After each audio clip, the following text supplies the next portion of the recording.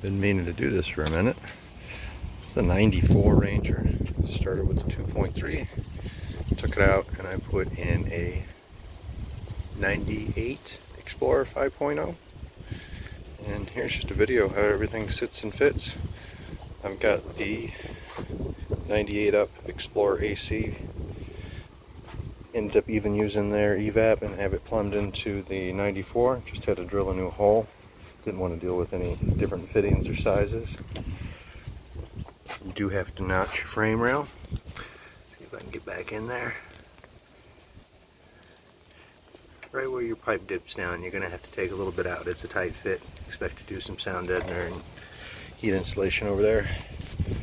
It's a 98 Explorer alternator. Was able to plumb it right back into the electrical. You might notice that I didn't go injected on this one. And there we have her.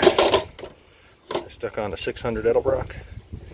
Ended up using an N-tank low PSI fuel pump like they used in the vans and trucks in the 80s. It's just a lift pump, gives me about 8 PSI. You see my regulator and return line. You also see that I'm using the factory lines. I just changed the fittings out on this. They route back to the filter, back to the tank. Easy peasy, nice and cheap. Threw in a Petronics for the ignition, my distributor, and the coil.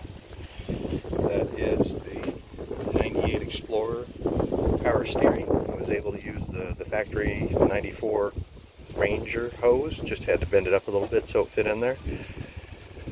Over here, see the other side of the exhaust. See how goofy it is just because of the steering. And to back around, I've got the AC hooked up on this side obviously too. How well can we even see it? Probably not at all. But down here, possibly it's showing up on camera, but I had to use the relocator for the oil filter.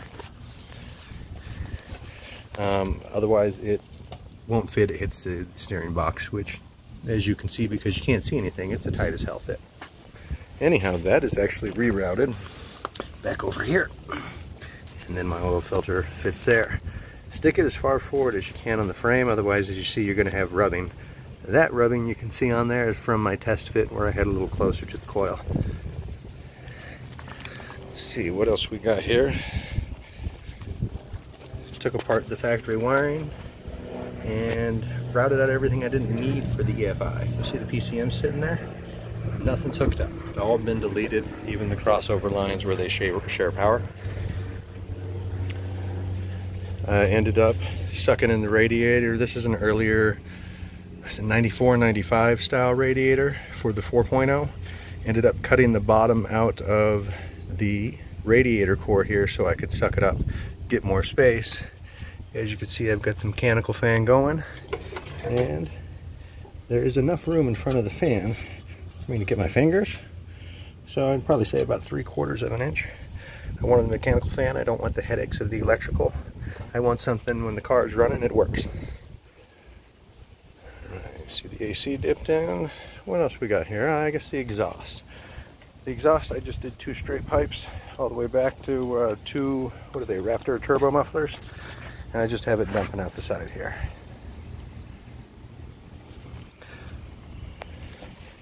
The interior,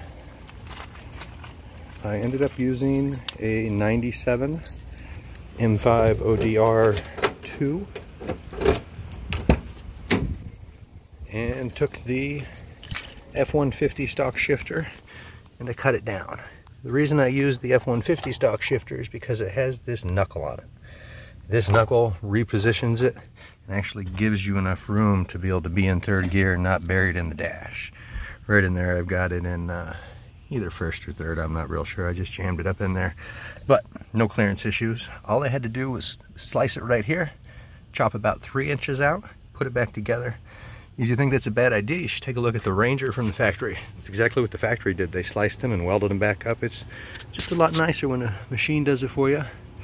And then, obviously, before we did the important stuff like the engine swap, I stripped out the entire interior, put in sound deadener. We dyed the carpet. We also stripped down the door panels. The bottom half has been dyed, the upper half hasn't.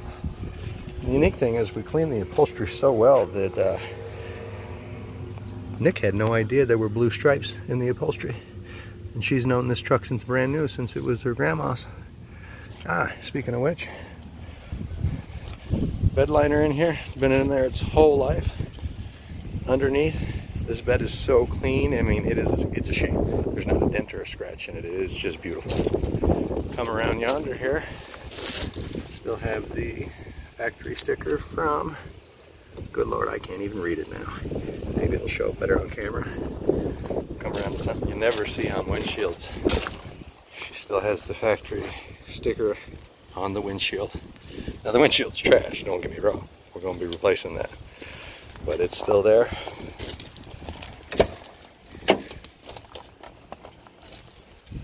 And we're sitting at 172,000 miles. I've probably got about 100 miles on this swap.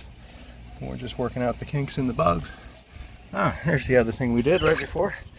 Is a headliner. These things all sag and are all god-awful and get in your eyes when you're driving. This consists of less than $100, the glue being one of the most expensive parts. Then the headliner material, we just got some at Joann's, something she liked. And it actually turned out really sharp. This has been through an Arizona summer, and it's not sagging. So, we are impressed with the little bit of expense for how it turned out. Alrighty, well, that's what a V8 Swap Ranger ends up looking like right now. I'll do another video with it running so I can throw this up on the tripod. But expect to drop about $5 grand into this. And then whatever you recoup selling parts and whatnot. Take it easy, man.